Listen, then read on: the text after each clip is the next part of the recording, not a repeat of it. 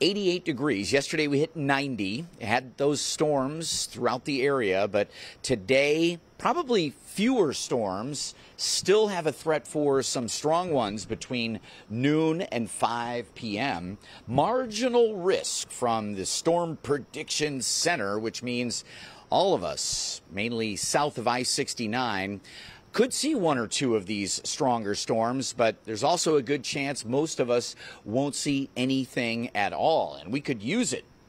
You can see this morning's batch is crossing Lake Michigan, weakening, and really set for southwestern lower. Not so much for us. But as we head into the afternoon, especially Livingston, Lenawee counties, Washtenaw County, be careful. This is a model's perception of the storms coming in this afternoon, so not an exact science, which is why we're all eyes to the skies and your local forecasters app to get you through it.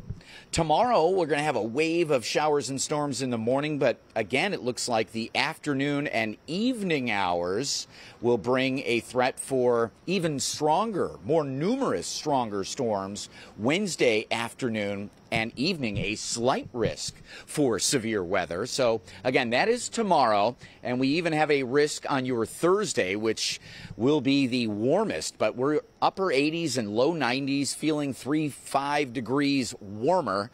So even with these storms, I don't want anybody to forget about the hydration, the sunscreen, and making sure you're dressed right for this kind of weather all the way through Thursday.